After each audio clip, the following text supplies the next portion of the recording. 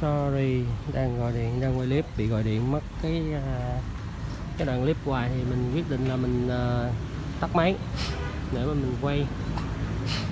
Thì hôm nay mình quay cho các bạn. Bữa giờ mình bận qua vụ giấy tờ với tỉnh mới về tới thôi.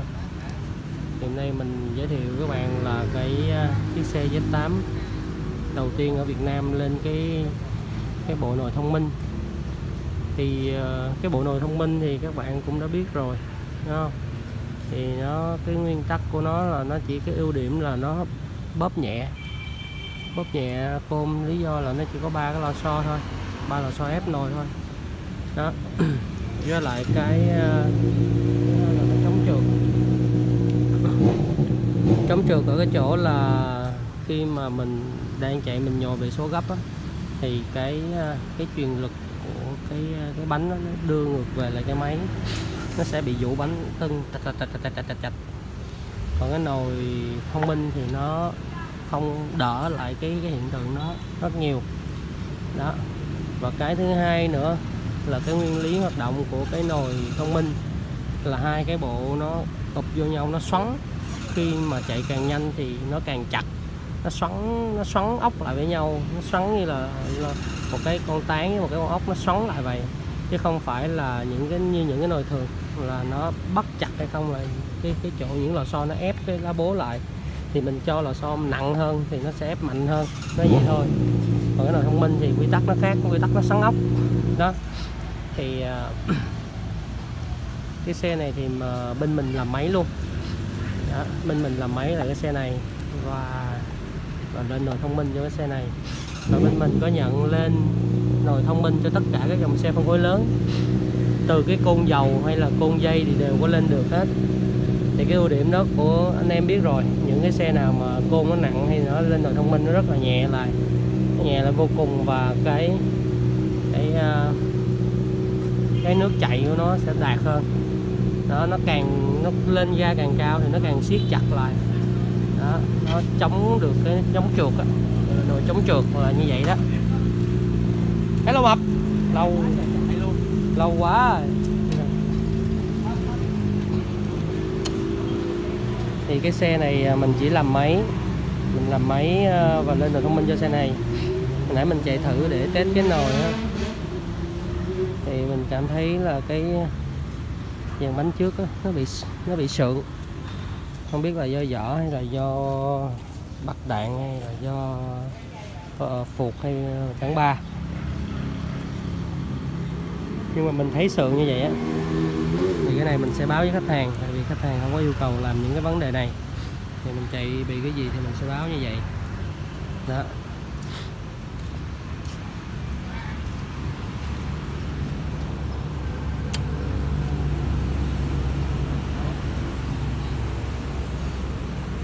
Trơn lại quay giùm anh cái.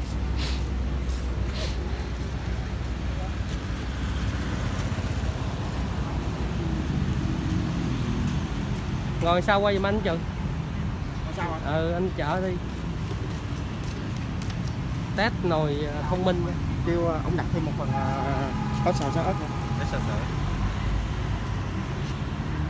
Giữ Chắc chắn Trình ngắn quá.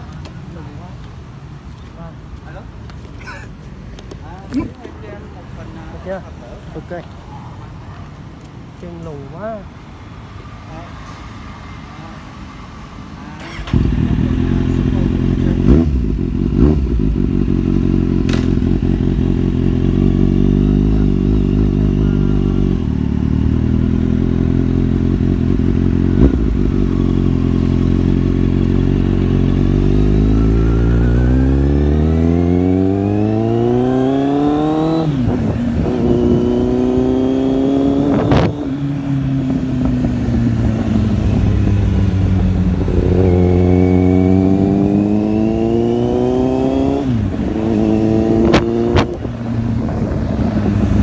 Côn vô nó cắt ngọt lắm, nó về nó cũng không có bị sực sượng.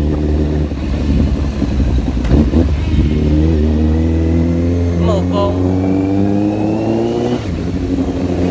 đá côn không cần vô số luôn.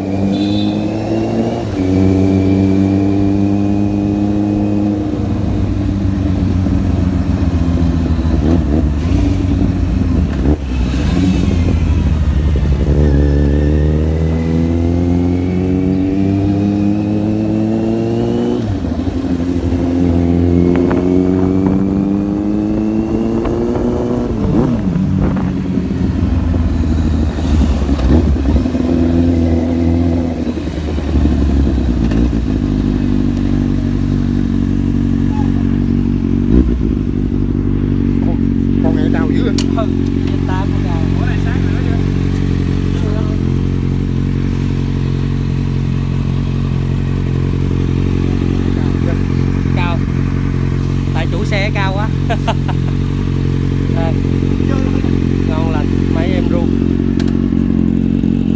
Mình đã thay nhớt, lọc nhớt. Bên mình hiện tại chỉ xài liqui thôi nha,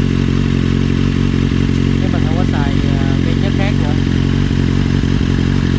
chỉ xài liqui thôi.